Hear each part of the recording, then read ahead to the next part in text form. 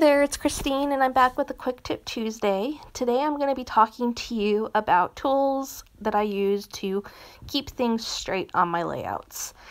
So we all have different tools that we love, and I thought it would be fun this month to focus on different tools for different things, just because I always like to hear what other people are using and how they're using it, and so I thought that would be a useful thing for you guys. So first off, to keep things straight, I like to use a big clear ruler, and this is a ruler used, I believe, in quilting, and I got it from my mom, and I tape it down with washi tape and set it on top of my project, which I'm also holding down with washi tape, and it makes it really easy with all those lines on it and the lines in my background to get things straight, especially when I don't need them to go any higher than the height of the ruler, so that it's I believe it's about 2 inches tall, so that works really good for that type of thing.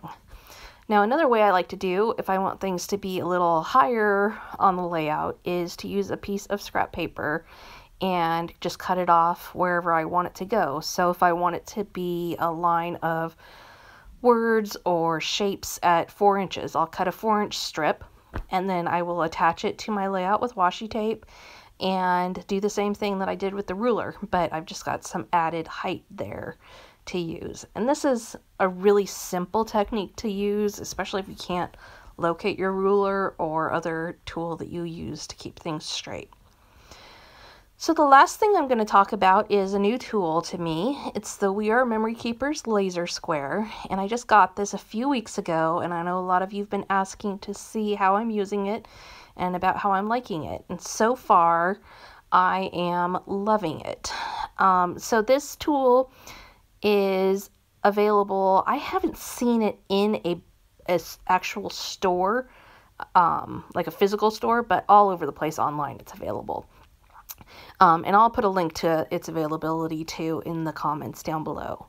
So this uses lasers that both go vertically and horizontally, and you can see you can just push your project right up into that corner and it holds it nice and still, and then align those lasers with where you want things, whether it's you actually have a measurement for where you want them or you just kind of figure out where you want them. And it comes also with a self-healing mat that it rests on top of, and it has like little notches so it'll hold that self-healing mat in place. So far, I just love this tool.